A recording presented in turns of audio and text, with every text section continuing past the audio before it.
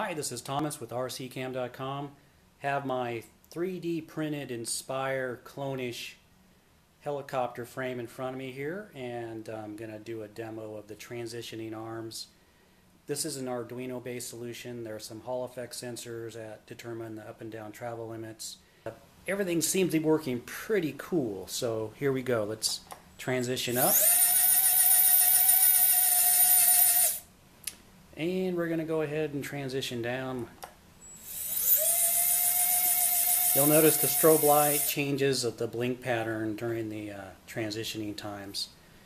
Anyway, it is working pretty fantastic. Really excited about this. Do that again just for fun.